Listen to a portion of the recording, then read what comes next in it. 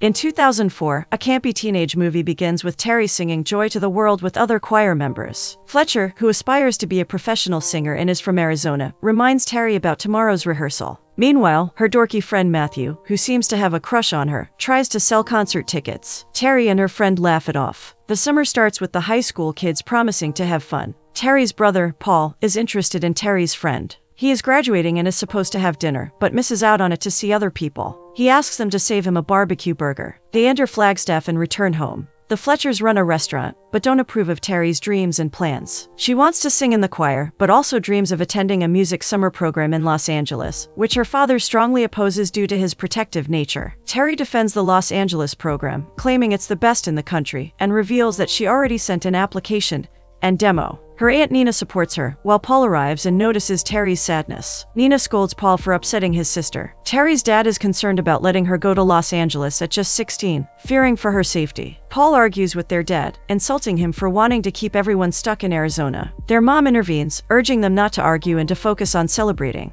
Paul decides to liven things up by using a spray to create a fire for the barbecue. He then gets into Arizona State University and promises Aunt Nina to ensure Terry gets into the music program, sealing it with a handshake. Later, Paul films Terry practicing and composing songs while hanging out with her. Back in Paul's room, he edits the footage, creating a music video compilation of Terry's singing and piano playing. He burns the videos onto a CD and mails it, hoping to help Terry get into the music program. Terry visits Paul's room to give him graduation presents, including concert tickets for that night. However, Paul is grounded, but he sneaks out to mail the demo. Terry encourages him to break the rules as he always does, and they sneak out while Aunt Nina watches from above, aware of their escape. Paul confides in Terry that he plans to stay in Phoenix and not live in Flagstaff anymore because of the strained relationship with their dad. He feels bad about leaving Terry behind, but he encourages her to explore the world. They then go to a rock concert featuring 3 Days Grace. The concert gets the audience wild, and Paul and a friend lift Terry up so she can get a better view, and even touch the hand of the band's vocalist. On the way home they continue singing, but at an intersection, a truck is about to collide with theirs. Terry sees a white flash from the truck before the light consumes Paul,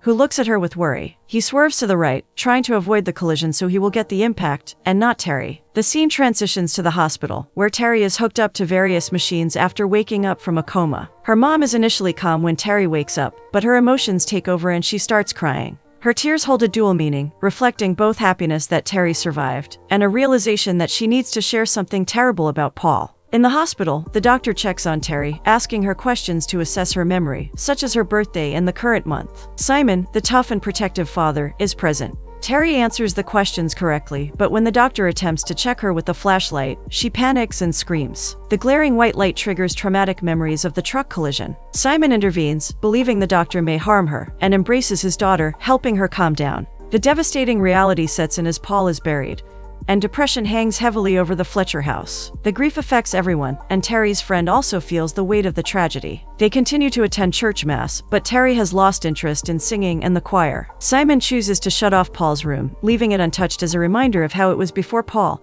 and Terry left the house. One day Terry goes to get the mail, and as she goes through it, she comes across a letter from Bristol Hillman addressed to her. When she opens it, she discovers that she has been accepted into the music school program. Instead of feeling joyful about this achievement, she shrugs it off as if it's nothing. Terry goes to her part-time job at the family restaurant.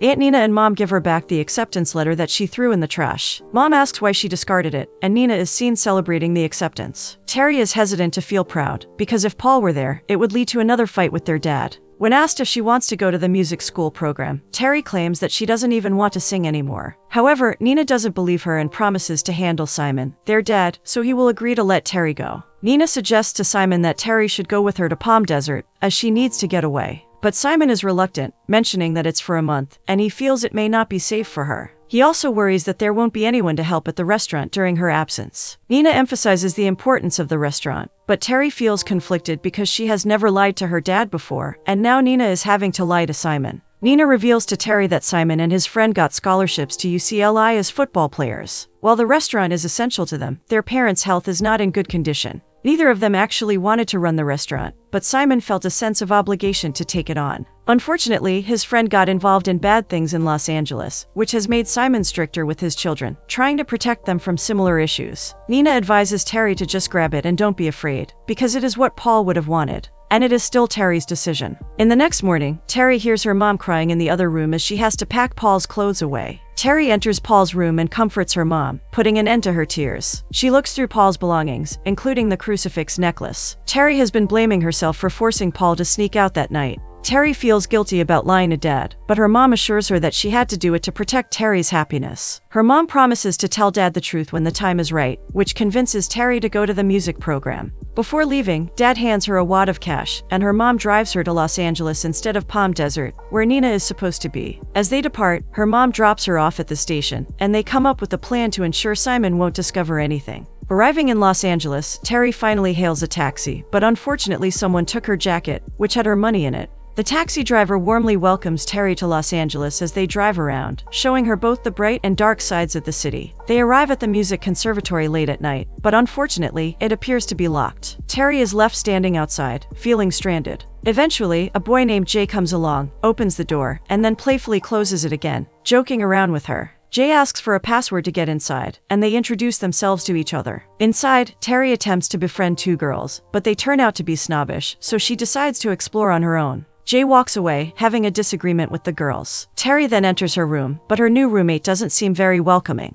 Feeling a bit uncomfortable, she steps out to make a phone call and discovers a veranda with a picturesque view of the city, which amazes her. Terry calls her cool Aunt Nina, who takes a break from welding to answer. Nina is worried because Simon, Terry's dad, has called twice already. So, to create the illusion that they are together, they call Dad for a conference call. This way, it seems like Nina and Terry are in each other's company, trying to alleviate Simon's concerns. Dad and Mom both answer the phones during the conference call with Aunt Nina and Terry. Nina explains that the train was late, providing a reason for their delay. When Dad asks what they plan to do, Nina and Terry suggest different things, eating dinner or watching TV. Dad points out that Nina doesn't have a TV, because it goes against her artistic nature. However, Nina lies, claiming she finally got one. Simon warns Nina not to corrupt Terry. The lie seems to work, supporting their cover story. Later that night, Terry goes outside and talks to the moon, imagining it is Paul. While there, she notices a fellow student playing the saxophone. The next morning in Sunnyside, London, Terry meets her roommate Denise. Classes begin, and they witness a quartet playing Vivaldi. The song takes a modern twist when a talented cellist, Cielo, adds his unique touch to it.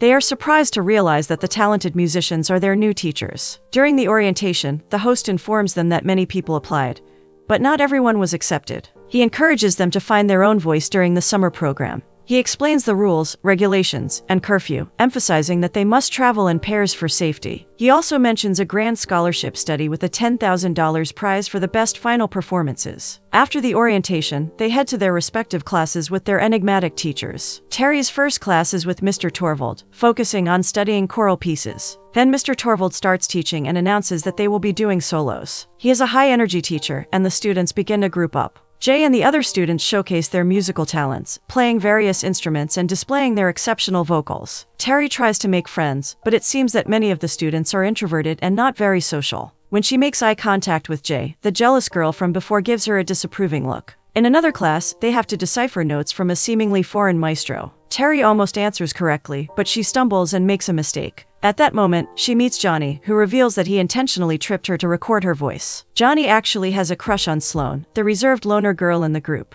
Terry's roommate, Denise, seems upset, and Terry notices that Denise doesn't seem to like her. Denise explains that she is simply very focused on snagging the scholarship, and she doesn't want to get close to anyone because all the students are competing for it. Terry understands and realizes that it's not personal. Robin appears to be sucking up to the teachers, including Mr. Torvald, in order to gain favor and earn more brownie points. However, during the chorals something goes wrong, and Mr. Torvald has to cut the performance short. He recognizes Terry from a DVD, but she is unsure of what he's referring to. After being lectured, Mr. Torvald seems to appreciate Robin more than Terry. During the piano class, Sloane shows exceptional skill, and then it's Denise's turn with the violin. Terry pretends to forget her books and goes to Mr. Wesson, who asks her to recite the first page. Unfortunately, Terry's voice isn't as good as before, due to lack of practice. Mr. Wesson lectures her on how to find her voice, but she feels like she's losing it. Feeling out of touch with everyone's musical talent around her, she retreats to a room to watch Sloane play. The next morning, Terry talks to Johnny and shows him a song she edited with her own voice and various instruments. However, Sloane seems absorbed in her own world and doesn't notice. Terry then visits a church in Los Angeles and reminisces about her brother Paul. Jay sees her and asks what she's doing. Terry explains that it's a lucky ritual, and Jay joins in, grabbing the nickel to be lucky too. They spend time appreciating musicians around the city, and Jay asks more about Terry's life. Suddenly Denise calls Terry, but Jay quickly avoids the situation. Denise confirms that Jay likes to hit on nice girls, and as a result, Denise and Terry start to become friends. Later, Denise starts busking, playing a more modernized violin performance. During her performance, Terry's mom Frances calls and wants to talk to Simon. In a panic, Terry lies that the sirens blaring in the background are just the neighbor's alarm. She has to abruptly end the call to avoid getting caught in her lie. During the chorals, Terry attempts to sing the solo but struggles to hit the high note. Robin, sensing Terry's struggle, hints that she can hit the note and suggests that Terry should practice more. Mr. Torvald inquires about what Terry did with the girl on the DVD, but Terry lies, claiming that she sent her own recording on a CD. However, the truth is that the DVD was the reason she got accepted. Mr. Torvald plays the DVD and discovers that it was Paul who sent it, using recordings from his video cameras. Watching the video montage of her brother, Terry becomes overwhelmed with emotion and runs away crying.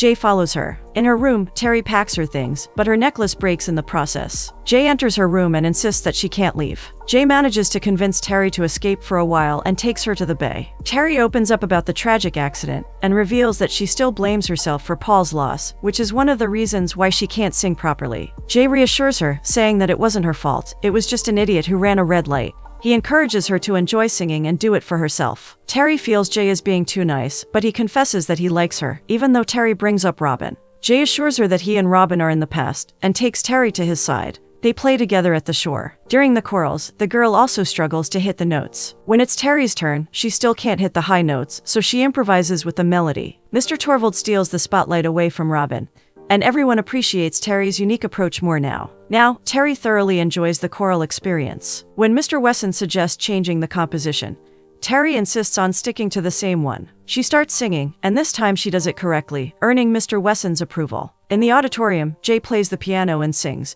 but suddenly stops. Terry is about to walk away, but Jay confesses that he feels odd about his writing, and considers it lame. However, Terry disagrees, saying her own compositions are worse than Jay's. She encourages him to play something for her, pushing him to share. Jay takes her advice and begins playing and singing his own composition. Terry reads through it, providing constructive criticism and making some suggestions to improve it. Kiwi later joins Terry and Jay at the playground, and confesses that he is head over heels in love with Sloane. They all agree that Sloane is an incredibly talented girl who plays flawlessly. Terry promises to help Kiwi talk to Sloane, and suggests striking up a friendship with her. She goes to the piano room and introduces herself to Sloane. Terry mentions that Kiwi likes her, and wonders if they can hang out. Sloane finds Kiwi's name weird, and asks why he has a crush on her. Terry invites Sloane to grab a bite to eat, and Sloane agrees, but then she resumes playing the piano. Terry assures Kiwi that it's okay, and he's in. Later, Denise confides in Terry about her relationship with Jay, revealing that they are an item. Denise also mentions that she has nice clothes because her mom works in a clothing shop. She gives Terry a dress and helps her fit into it.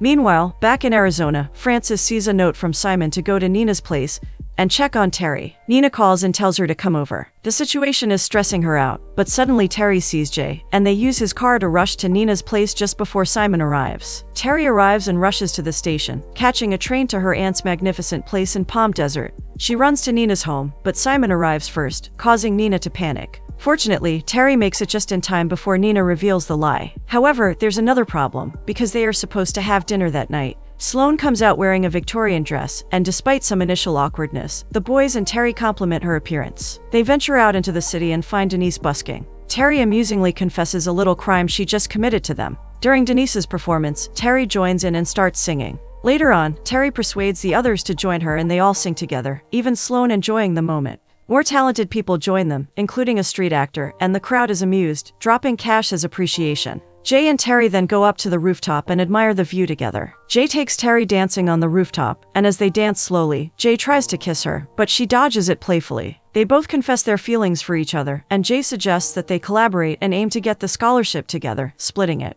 Terry finally allows Jay to kiss her, and they share a tender moment. Now a couple, Jay and Terry collaborate on a song and practice together. Later, with their friends Kiwi and Denise, they go to a music bar where they witness a performer being booed. Their plan for being there is to show their composition as a dry run. Jay and Terry go up on the stage, and Terry starts singing. However, her voice starts getting caught in the middle, and she becomes overwhelmed. The lights in the music bar remind her of the accident, and she suddenly runs away. Jay chases after her to comfort her, and Terry is on the verge of tears. To comfort her, Jay gives her the now fixed cross pendant that belonged to Paul. Terry kisses him in gratitude for his understanding and support. During the choral class, Mr. Torvald comments on their improvement, but Terry is missing for a bit. Robin becomes upset, throwing a fit and claiming that Terry doesn't deserve the solo, and that Robin deserves it more, as she can sing better than Terry. Mr. Torvald believes that Terry is capable of doing a solo. Terry walks out crying, and starts banging on a vending machine until Jay finds her. Robin tells Jay that everything seemed great, but now it's all falling apart. She asks Jay to talk privately, and they do so. When Terry returns, she tells Mr. Torvald that she can't do the solo, and that there are better singers for the role.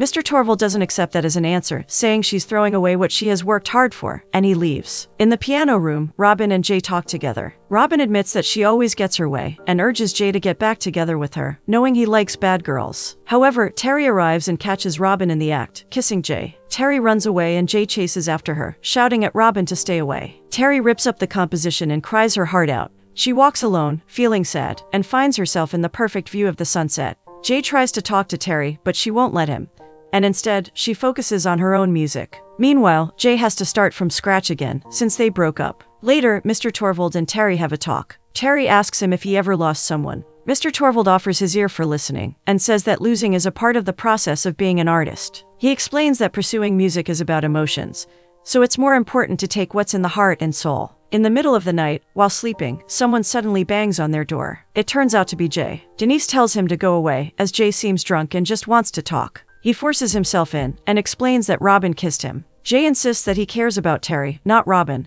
and convinces her that he is serious. However, Jay becomes self-pitying due to his drunken state, and he can't walk properly. Denise and Terry carry him to the roof to let him sober up, and Denise leaves them alone. They spend the night on the roof until the morning light, but Jay is still not fully awake. He apologizes, but Terry is not ready to forgive him just yet. Another problem arises when Simon starts looking for the car keys and discovers Francis's invitation for the school program at Bristol School, where Terry got accepted. Simon becomes angry and calls out his wife for lying to him. Despite the situation, Jay and Terry continue to collaborate on their music. Terry practices, but her voice is still not where she wants it to be. Simon confronts Francis about Terry's acceptance, feeling betrayed by their lies. Francis explains that it was the only way to allow Terry to pursue her dreams, fearing they might lose her if they didn't support her. However, Simon is adamant about having Terry come home so he can protect her. Meanwhile, Sloane is practicing the piano, and Kiwi is making annoying sounds that irritate her. Sloane confronts him and shouts at him, calling him rude. However, it turns out to be a ploy by Kiwi to get her attention, and he kisses her. At first, Sloane is shocked, but then she smiles and continues kissing Kiwi. Jay and Terry, along with all the other students, are working hard and feeling the pressure to perfect their performances. On the day of the performances, Terry realizes that she forgot to wear her necklace, which she cannot perform without.